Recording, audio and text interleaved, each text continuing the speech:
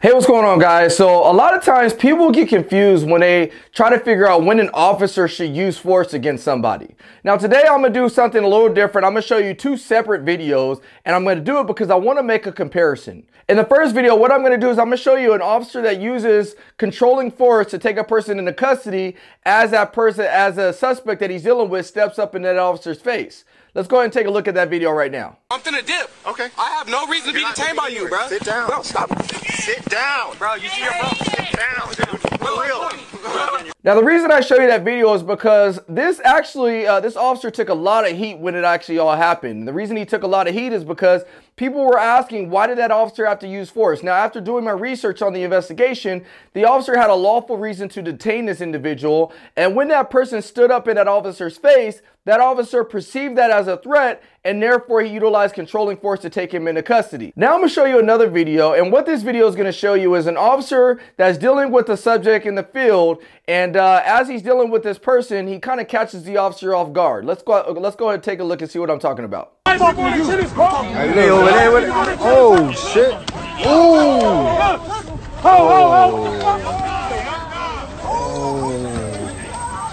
shit.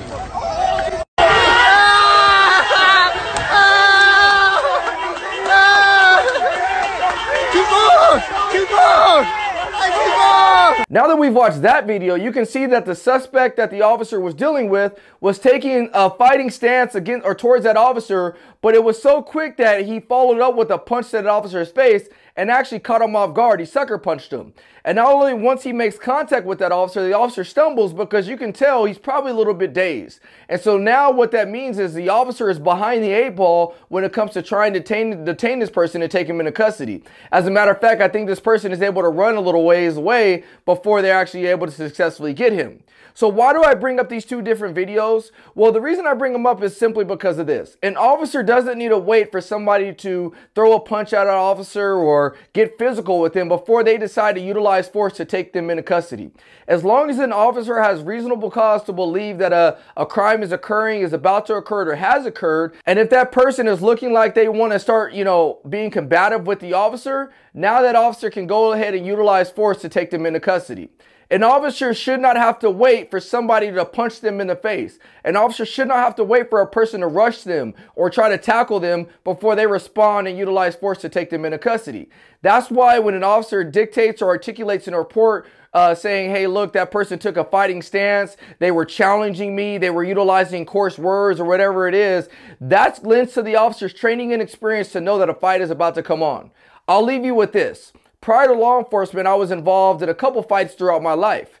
And in every single one of those fights, I knew it was coming. It wasn't one of those where, I got caught or sucker punched. The person that I was getting into it with, I can see they were taking a fighting stance. I can see that they were utilizing coarse words. I can see that they were puffing their chest or getting eye to eye or nose to nose. All signs that led me to believe that this person wanted to fight me or they were getting ready to sucker punch me.